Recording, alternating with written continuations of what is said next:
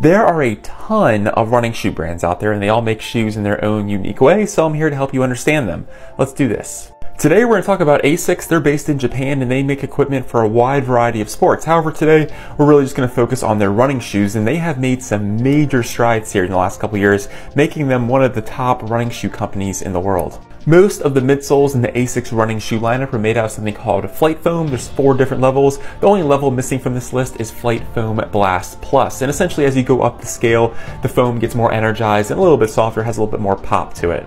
Historically, ASICS shoes have had a lot of plastic with them, making them a little bit clunky and heavy. However, in recent years, ASICS has removed much of this plastic and streamlined the platform, making the shoes much more dynamic and fun to run in. Most of their midsoles have something called 3D space construction. These are geometric shapes printed inside the midsole itself that collapse in a strategic way to provide cushioning and support. They also love to use their gel cushioning technology in the heel and the forefoot. This has been around for a while and I think has become a little bit more obsolete. I do expect an update to this technology in future iterations. And last, most ASICS running shoes have a heel to toe drop of anywhere between 8 to 10 millimeters, which is pretty average. And I will say in the last couple years, ASICS has come out with some top tier super shoes, new fun and exciting options like the Super Blast, and updated a lot of their historic legacy models, making them much more enjoyable.